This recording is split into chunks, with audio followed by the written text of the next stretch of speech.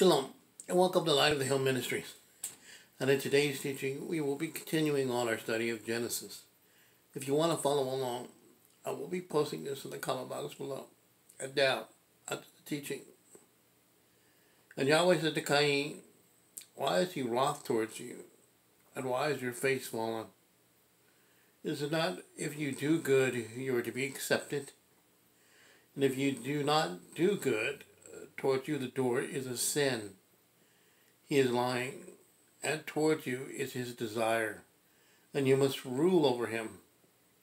And Cain told Havel his brother, and it came to be, when they were in the field, that Cain rose up against Havel his brother, and killed him. Genesis 4, verses 6 through 8. The Hebrew word for sin is chata, Strong's number H2403, meaning sin, sin offering, condition of sin, guilt of sin, punishment for sin, purification from sins of ceremonial uncleanness. Here in this verse, it means sin offering, as it says in Exodus. "But the flesh of the bull, and its skin, and its dung, you shall burn with fire outside the camp. It is a sin offering, chata." Exodus 29, verse 14. Thus, Yahweh is simply pointing to Cain's sin or animal nature, or to an actual animal to be slain as a blood offering for his sin. Either way, it is clear that Yahweh is telling Cain to repent from his sin for his ways, and exercise rule over that which belongs to the animal realm. The whole point of man sacrificing animals was to show that man can indeed rule over his animal nature. But here Cain refused to do that, and as a result, he allowed his animal nature to rule over him and murdered his brother Havel. This mirrors the sin of Adam and Hawa in eating the tree of knowledge of good and evil. 1. They both disobeyed, and it led to death. And to the man he said, "Because you have listened to the voice of your wife, and have eaten of the tree which I commanded you, saying, 'Do not eat of it. Cursed is the ground because of you.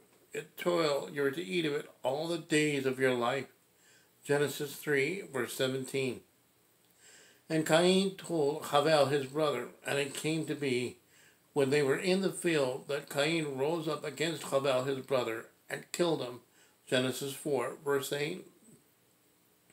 Second, Yahweh comes to fellowship with them and inquires what they did.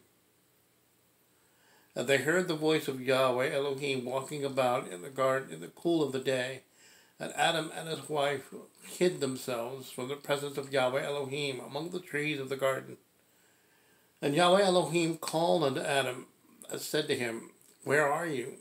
And he said, "I heard your voice in the garden, and I was afraid because I was naked. So I hid myself." And he said, "Who made you know that you were naked? Have you eaten of the tree which I commanded you that you should not eat?" Genesis 3, verses 8 through 11. And Yahweh said to Cain, "Where is Havel your brother?" And he said, "I do not know. Am I my brother's guard?" Genesis 4, verse 9. Third, the ground was cursed upon for both. And the man said, "Because you have listened to the voice of your wife, and have eaten of the tree which I commanded you, saying, 'Do not eat of it.' Cursed is the ground because of you. In toil you are to eat of it all the days of your life. And the ground shall bring thorns and thistles for you, and you shall eat the plants of the field. By the sweat of your face you are to eat bread until you return to the ground. For out of it you were taken. For dust you are, and to dust you return." Genesis 3, verses 17 through 19. "If you till the ground, it shall no longer yield its strength to you. You shall be a fugitive and a wanderer on the earth."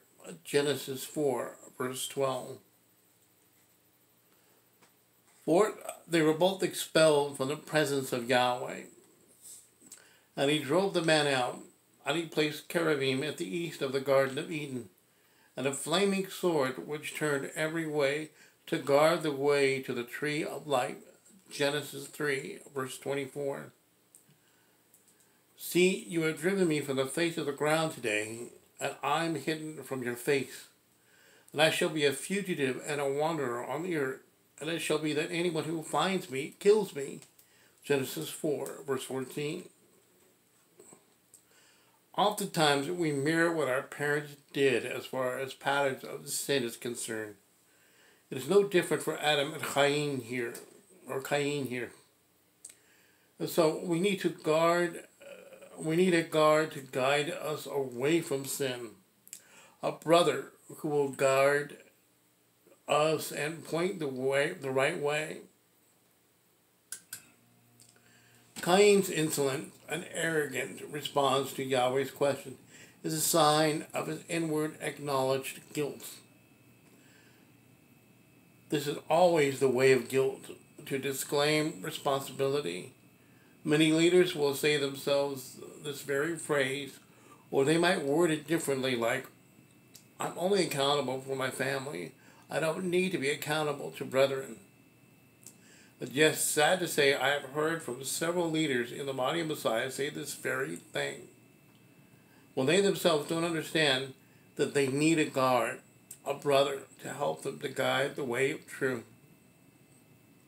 In this, may we all understand that we all need to be accountable to one another and to guide each other toward Yahweh. Cain replies, my brother. What do I have to do with my brother?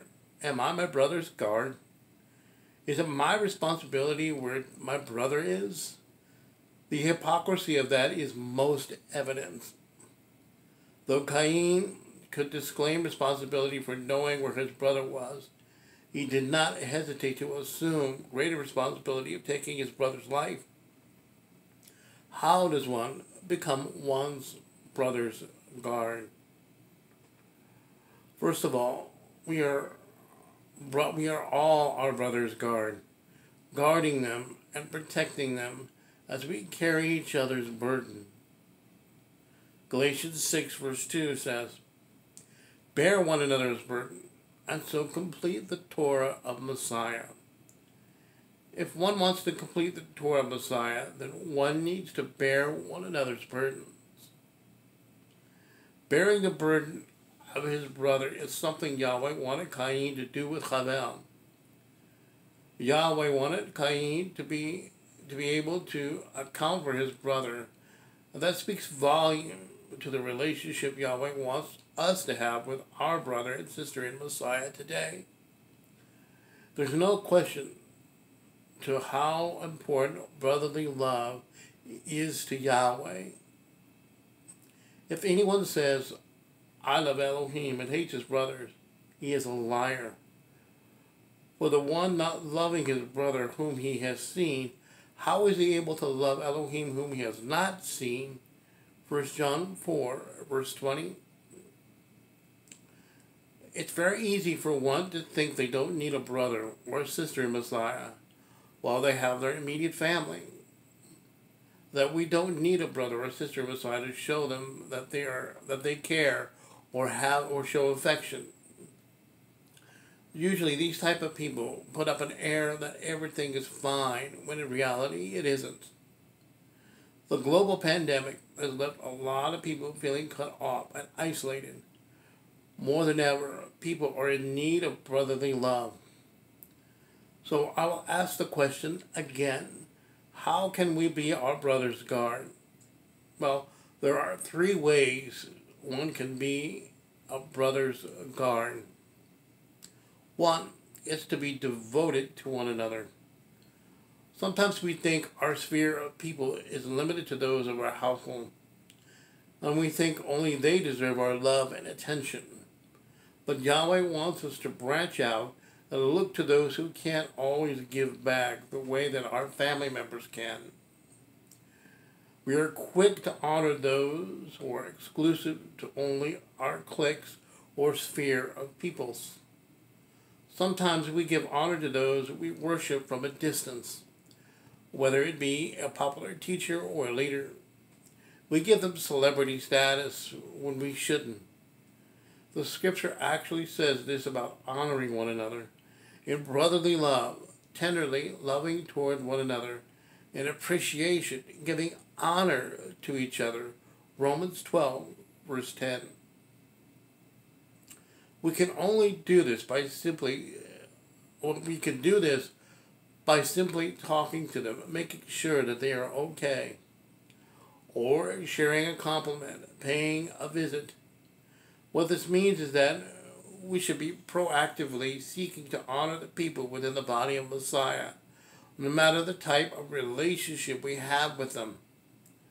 The word devotion also instructs an intentionality and persistence in caring, loving, and honoring one another. The sad thing is, most leadership don't even do this when they should lead by example. The next thing we could do to be our brother's guard is to be genuine with our brothers and sisters in Messiah. To sum up, let all of you be like-minded, sympathetic, loving as brothers, tender-hearted, humble-minded, not returning evil for evil or reviling for reviling, but on the contrary, blessing, knowing that you were called to this in order to inherit a blessing. 1 Peter 3, verse 8 through 9. Brotherly love is central to being our brother's guard. But if that love is not coming from the right place, it will bear no fruit. Paulus instructs us to let our love be without hypocrisy. Let love be without hypocrisy. Shrink from what is wicked. Cling to what is good. Romans 12, verse 9. This word hypocrisy in Greek is Strong's G505. And forgive me if I don't pronounce it right. Anupokritos. I'm not an expert in Greek. Meaning unfeigned, undesigned, sincere. In other words, love shouldn't be with a disguise, no pretending. Brothers shouldn't have to put on a mask and fake love. Kepha or Petros describes the type of attitude brethren should have for one another and perfectly directs us in what is needed to genuinely love. A humble mind to serve, sympathy for conflict situations, unity of mind for understanding, and a tender heart and love in all seasons.